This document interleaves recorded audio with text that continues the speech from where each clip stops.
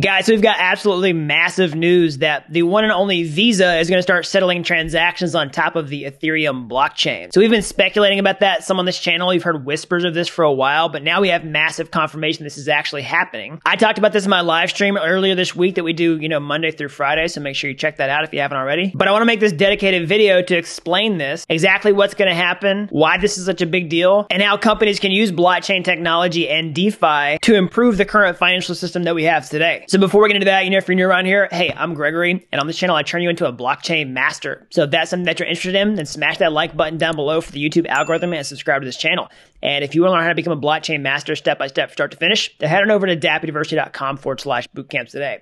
And last but not least, I hate these disclaimers, but this is not financial advice. I'm not telling you to buy or sell any cryptocurrencies based on this information. And there's lots of scammers down in the comment section below impersonating me, so just don't even acknowledge them. I'll never give you my phone number or ask you to invest with me. So if you've been watching this YouTube channel for a while, or maybe you've just been hanging around the blockchain space in general, then you've seen decentralized finance or DeFi absolutely explode in the past year. This is basically taking existing financial products and moving them over to the blockchain. Things like savings, loans, trading, and also payments. Now, over the past year, we've had lots of questions like DeFi is awesome. The innovation is happening largely on top of Ethereum, but at the end of the day, a lot of that innovation can just be taken and move into other blockchains and make different trade-offs for scalability, et cetera, et cetera. So a lot of people are thinking, yes, DeFi is a thing. It's here to stay, but where will DeFi ultimately end up? Will it be on the most decentralized blockchain? Will it be on a less centralized, faster, cheaper blockchain? These are the kinds of questions that we're starting to answer. But today we see a massive vote of confidence by a major player like Visa using Ethereum to settle transactions. So let's dive into this and see what they're doing. So Visa now settles payments in USDC stablecoin on Ethereum blockchain. So Visa is initially working with Crypto.com for this service, and the company hopes to launch USD settlement capability for other partners as well in the year ahead. So let's break that down in case you're brand new and trying to figure out what that is. So first of all, it's USDC coin, which is a stable coin. This is a cryptocurrency whose price doesn't change. It's pegged to the US dollar. You can always redeem one USDC for $1. This is a big deal to have a cryptocurrency that is not subject to this volatility. It's one of the reasons I don't think that Bitcoin is going to be a great payment solution anytime soon, but we'll likely see stable coins like this gain adoption for digital payments much faster. And I'll talk later in this video about why stable coins offer an advantage to regular dollars, but I'll give you a quick preview. Basically, it's faster settlement from the blockchain, transparency, et cetera, et cetera. Now, stable coins like USDC can easily be built with smart contracts by basically writing a code that powers USDC on top of a different blockchain like Ethereum. And that's exactly what USDC is. It's a stable coin powered by smart contracts running on top of Ethereum, and that's the exact version of USDC that this article is talking about.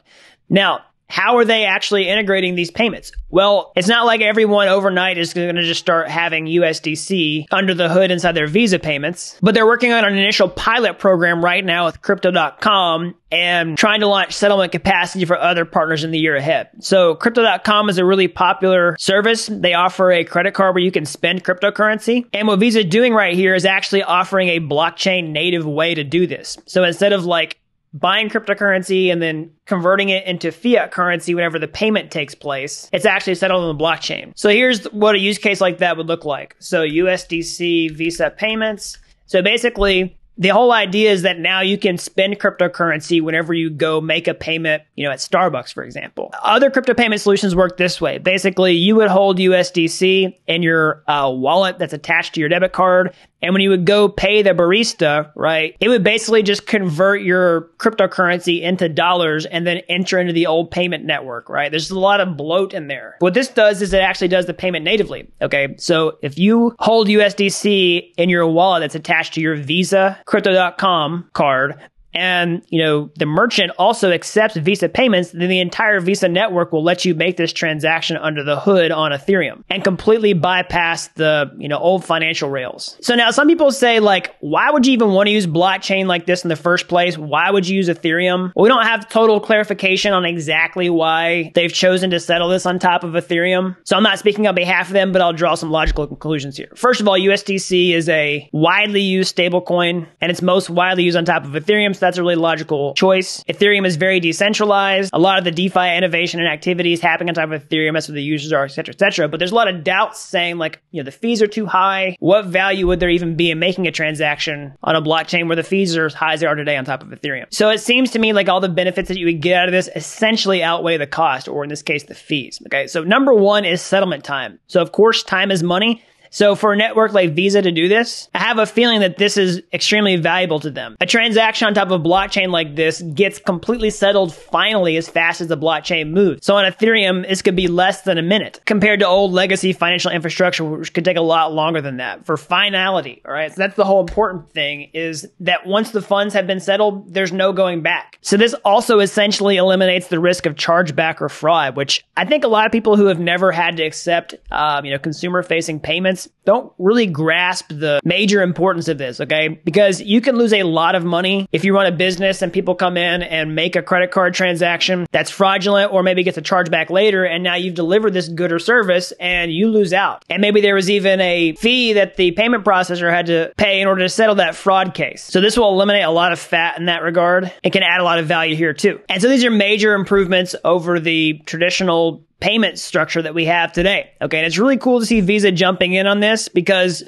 I see this as an experiment. Like, we're making some assumptions that these things are true. I personally believe that they are, but it's really awesome to see a major payment network like Visa making bets on this and running this type of experiment to see if they can expand it, make this valuable in the marketplace with other partners. Because that seems to be the whole plan here. The company hopes to launch USDC settlement capability for other partners as well in the year ahead. So essentially, if people from Crypto.com can spend USDC and this proves to be a profitable experiment for everybody, then I expect this to be just the beginning of an explosion, where this really could be a catalyst for mass adoption of blockchain technology. I've always said that stable coins can be a killer app of blockchain technology. They're kind of just an unsexy use case for a lot of people, because it's just a cryptocurrency. You just send money around. It doesn't do anything that impressive beyond that. But there's a huge value add for the reasons I talked about a minute ago. But here's another one that I think a lot of people don't talk about. And this is the vision that I think we're headed towards, which is more and more people adopting these benefits. Fast, trustless, transparent transfers of stable cryptocurrency, and how they are a big improvement on the current financial system that we have today. So ACH, SWIFT, all these legacy payment rails. And one big reason that I think we could see this moving forward is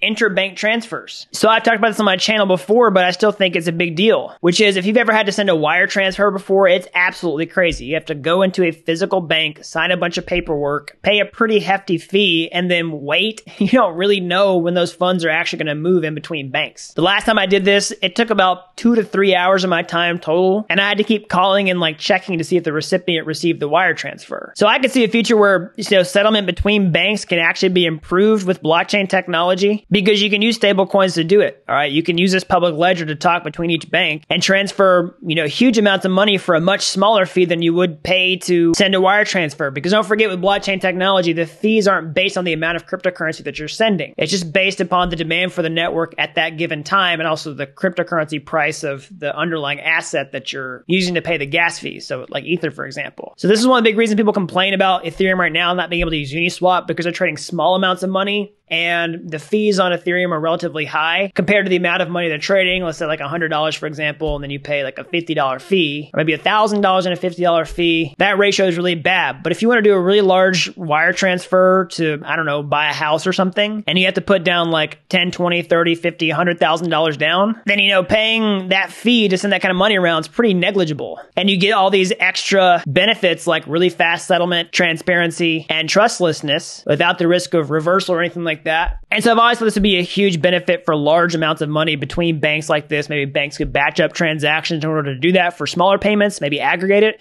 But now we're actually seeing big bets on the value proposition for this on smaller consumer payments. And these benefits that I talked about actually outweighing the gas costs on top of Ethereum right now. Now, that being said, we also have layer 2 scaling solutions that are here now for Ethereum, and much more that will be more widely adopted later this year. I'm still standing by my prediction that I think we'll see wired layer 2 adoption in 2021. And people like Crypto.com and Visa, who are working on a really advanced technical solution like this, also with USDC, they know that. And I have a feeling that they'll take advantage of some of these scaling solutions as they roll out and gain more popularity. So they could also be making a bet that the fees on ETH will decrease as these layer 2 scaling solutions come out and make this more profitable and just stack benefits on top of one another and make this a really killer solution overall. So that's what I see right now. Again, there could be some subsidies going on underneath to help, with these fees. I don't know. But these are my thoughts. And the major takeaways are that this is massive validation for stable coins as a killer use case of blockchain technology. It's massive validation for Ethereum to be the blockchain of choice for a big payment network like Visa to roll out the solution on, test it out, and get it ready for other people to adopt the same. And it's also just massive validation for cryptocurrency and blockchain technology, the entire space in general. As we see this take off,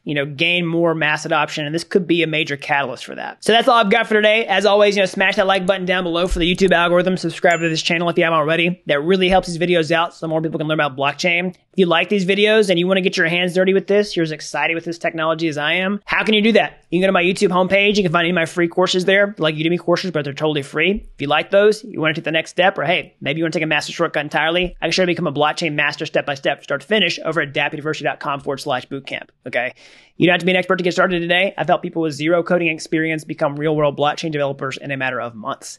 So that's all I've got. Until next time, thanks for watching Dapp University.